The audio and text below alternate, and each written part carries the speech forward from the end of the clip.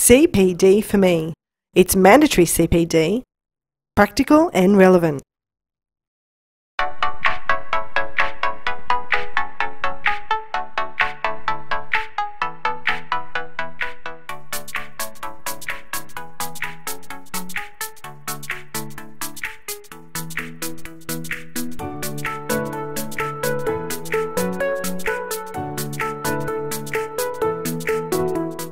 This is just in the context of freehold claims. So if your client owns, whether it's their home or it's a commercial property, the test for the market value is the amount that a purchaser willing but not obliged to buy would pay the owner, and an owner who is willing but not obliged to sell it. So it's effectively, this concept is, we're not looking at anxious people buying and selling, and the test has come from the old case of Spencer in 1907.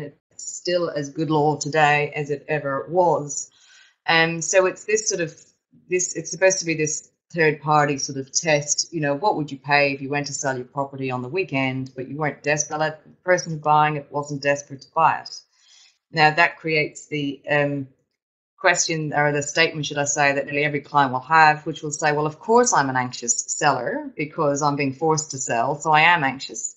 And of course the acquiring authority is also an anxious purchaser because they're compelled to effectively put an offer to me, and they're compelled to buy it. So when you have sales that proceed, you know, prior to a compulsory acquisition, so you say you've got a number of properties all in the same area, the acquiring authority start to pay, you know, 2 million for this house and 3 million for the other house, or whatever the amount is.